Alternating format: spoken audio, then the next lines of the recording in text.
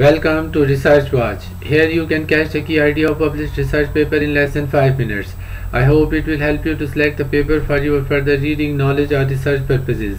Viewers, today's paper is about activity of glutathione, S-transferase and esterase enzymes in H. armigera after exposure to entomopathogenic fungi. Muhammad Bilal is the lead author. Viewers, H. armigera, a polyphagous insect of crops and vegetables, is acquiring resistance against many commercial insecticides. The present study showed variations in the activity of two detoxification enzymes, namely esterase and glutathione S-transferase (GST) in H. armigera after exposure to different isolates of entomopathogenic fungi. After treatment of larvae with the different isolates, samples were collected on 3 days for enzyme analysis.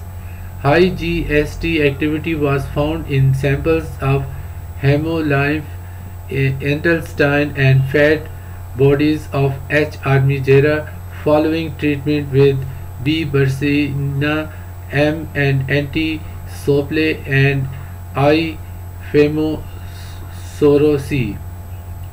High esterase activity was recorded in samples of the intestine and fat bodies on various days after treatment, whereas increased esterase activity in hemolymph was noted only in samples from day 5 after treatment with M. anti-sople.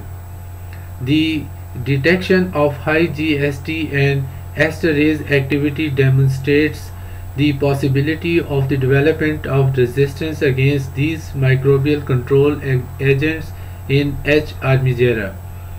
Viewers, this article was published in August 2018 in the Journal of Entomological Research.